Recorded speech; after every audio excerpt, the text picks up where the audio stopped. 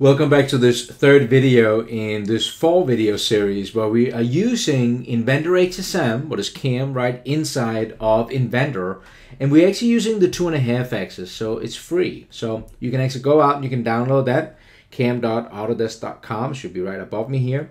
Now if you're plunging right into this series, there will also be the link right underneath it. That will take you back to the first video. So what we're really trying to do here is we are not just doing the how, so all the button clicks. We're also trying to talk a little bit about the why. So kind of like trying to give a little bit of tips and tricks as we're going along why you would do certain things. So we are on the third video, what means that we pretty much programmed this throttle pedal all the way through on the first side before we're going to flip it over in the last video. So let's jump on the screen here and, well, let's get camming. Alright, so the two last things we're going to do on this part here is we're going to drill some holes, and then we got a couple of pocket operations we're going to do in here. So what we're going to do is we're going to start out by drilling. Now it's pretty easy inside of here because we have the drilling operation right up here, right? So I'm just going to click on that, and just like if you looked at the previous videos, it's the same mentality, right? We're going through the same things. We're going and we're selecting a tool. Now what I'm going to select for drilling here is I'm going to select actually a spot drill. Now what the spot drill will do is it will just go down like a couple of millimeters, or 50 thousandths of an inch, and just make a little spot so when the drill comes down that it will catch us that, so it will not wander. So a normal drill is 118 degrees grind, and that will not, if you just go down on a piece of steel, it will kind of like wander around and not be a true hole. So that's why we go in and spot first to do that. So I'm just going to go down here and take a spot drill. Now, again, I said earlier, make a good relationship with your tool vendor. Spot drill comes in different shapes. One of the things I used to like is what is called a spot mill. So that is actually a little carbide. I used to go with like maybe like, I don't know, 3/8 diameter or something like that. And you can also use that one to chamfer around with if you choose to do that. So I'm just going to select this spot here. Now when I go to the geometry tab, since this is a drilling operation, I like to be lazy when it comes to CAD and CAM. It shouldn't be too hard. So I'm going to select the same diameter, right? And now I can just go in and select that. What that means is that if I go over here and I actually select, these holes, you will see that it automatically select the three of them here. And I actually also want to spot this hole over here, so I'm just going to select that too. So you can, even though that you select the same diameter, that will pick the first three, and then I just click on the inside face of that hole and it will select that one too. Now the third tab over here is the heights tab. We've been into this one a little bit before, so be aware that there's a lot of great options in here. Now the top height, so this is where it's going to start drilling from. It's set by default to whole top, but you actually saw that I selected down here on these. So I can actually just go ahead and change that, and you have this neat drop down. I really like how Inventor HSM comes with that little help fly out there, so you can read, up on all the different things in that little window there. But I would probably just select something like model top, right? That's where I want to start from.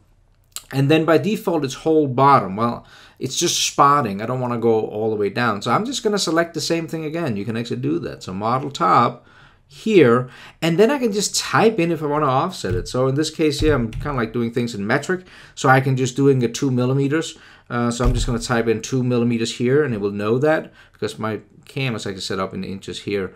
Depends on where you are in the world, right? Whatever you prefer. So you can just type it in if you have it. If your machine is set to inches, your cam is set to inches, your computer, you can just write it in like I do it here. So pretty neat.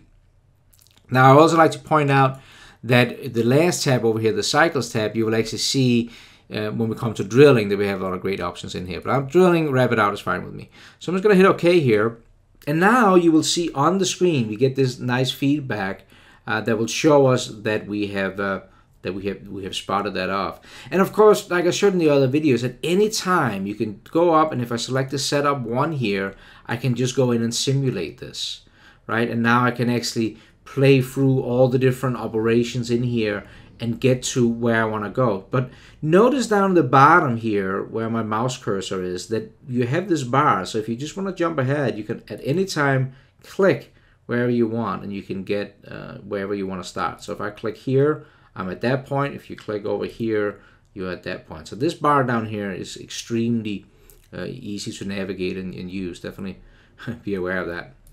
Now, so now I gotta drill my holes. Now, I could just go up and hit the drill again and just select everything. But you actually also have another trick in here, and just want to make you aware, if you right click in here, there is a lot of great options in here, and definitely take the time with Inventor HSM Express here, the 2.5 axis, even if it's free, you have all these options to navigate around in here and just get, there's a lot of great options. So one of the things I can do is I can go down here where it's called derived operation.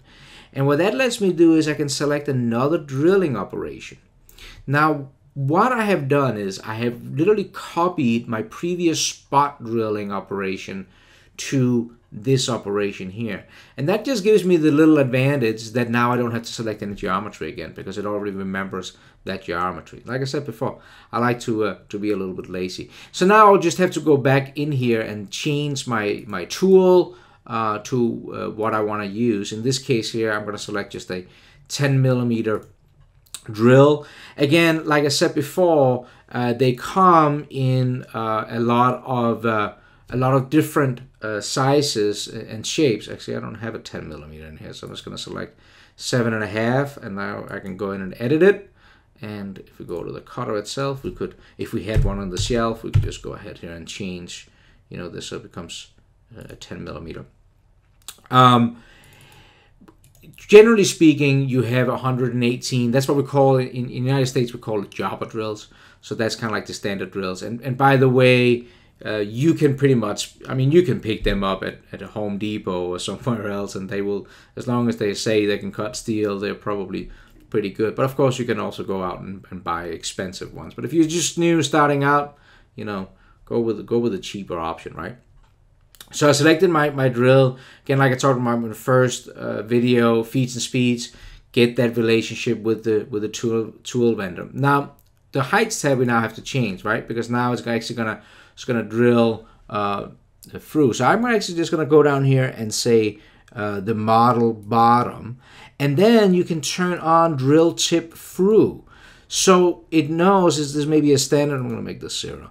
It knows that this is a standard 118, depending on what you have in your tool library. So in this case here, when you check drill tip through, it will add that drill taper, so you don't have to calculate that to make sure.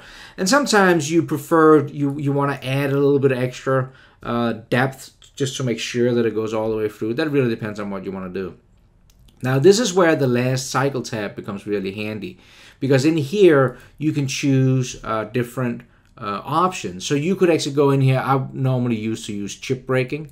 What chip breaking means is that it's kind of like the drill is just going down maybe 100,000, and then it goes rabbits up again, it goes down 100,000, rabbits up again, 100,000 up again. So it clears the chips out of there so they don't get all jammed in the hole as it's drilling through. It really depends on how deep you're drilling. If you have a 10mm drill and you drill through a 5mm plate, you would never consider doing that. But if it's like 3 or 4 times the diameter of the drill is maybe where you want to start to consider that in the depth relation thing. This is also something depending on what your machine is capable of doing.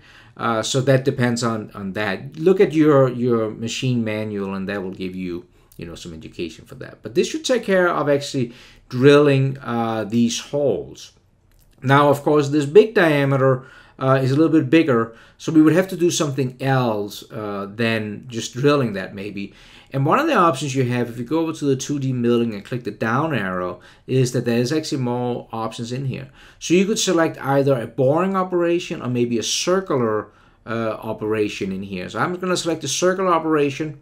Again, everything is pretty normal, right? So we've already been through most of this stuff already. The tool, it picks the last 10mm flat end mill. I might just pick that for this here.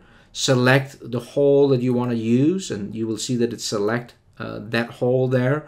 I'm not going to worry about the height tab here. Now, in regards to the passes tab, You could add multiple passes, right? You maybe want to do that because we just drilled a 10mm hole all the way through, and now we're coming down with another end mill. So we might want to take this in some steps, right, to rough that out. The one option I want to show you here that I'm a big fan of, and this is really where Inventor HSM I think is making life easy. Let me just turn the multiple step off. So now we only have one step going through here. Let me just zoom in so we can take a look.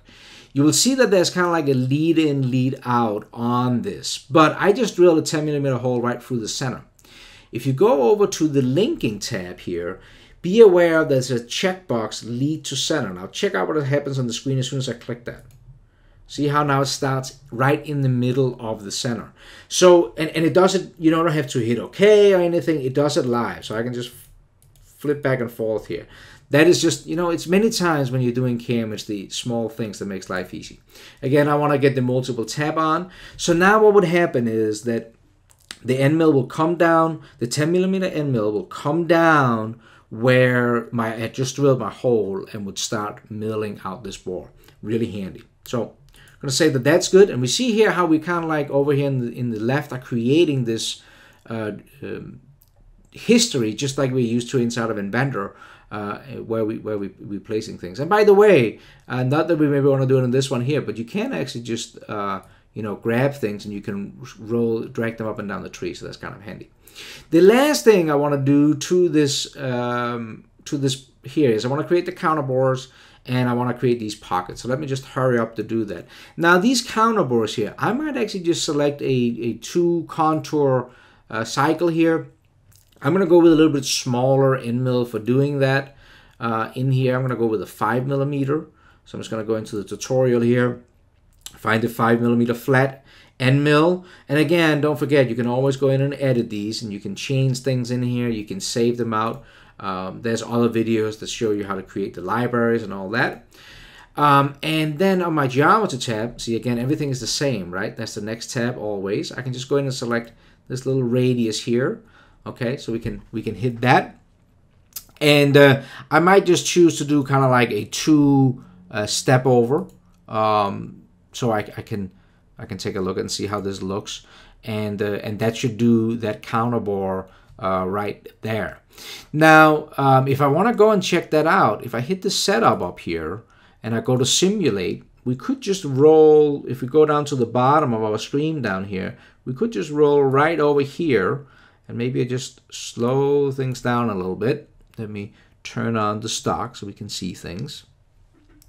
And now we could just kind of like play through. We could see how it's finishing the boring diameter here. And then we're going to see how it's going to go over here now with the tool and do that counter bore. So don't forget, you can always go over here and quickly visualize this here. And with this 5mm end mill, I might take in a couple of depth passes. So you can always go in and right click and hit edit, and then you can go back into the passes tab in here, and you could select multiple depths down here, check that off down here, and now you will get that. So don't forget, you can do that.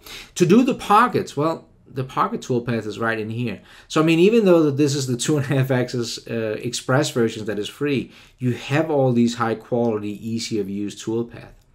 I'm going to use the same end mill as before, and now I'm just going to go in and select the geometry for that. So I'm just going to select down here in the bottom of these two here, just like that.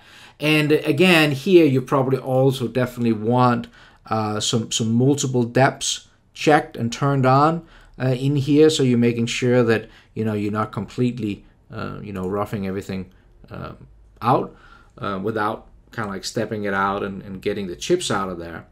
But that really takes everything through machining, more or less this whole part here. I mean, now we do have everything set up to the point where we can start, we faced off the part, we did all the roughing, right? We have finished the outside of the part, we have drilled the holes, we spotted them, we drilled them. We used the boring operation for the high precision, and then we did the counter bores in the pocket. So I really hope that stepping through this really shows you that this is not something that has to be overly crazy complicated to get to this point here. All right, so let's wrap up this video, and that pretty much also wraps up the first operation of this throttle pedal for the BAC Mono. Pretty cool part, and I hope that you find this video helpful to kind of like, this is how you would approach a part like this, just kind of like breaking it down. And Inventor HSM Express, this free 2.5 axis version, is really easy to work with. There's not really anything that needs to be set up, and you can just kind of like go in there and create those toolpaths. Now, the link to the next video should be up here, and also, you know, if you don't mind, appreciate if you will subscribe to the channel. That will make sure you're getting, you know, upcoming videos. And then in the last video, we're gonna wrap it all up. We're gonna talk about the job setup, how to really tell the CAM software how we have things setting out at the machine, and talk a little bit about how you would approach that. So hope to see you at the fourth and last video. Thanks.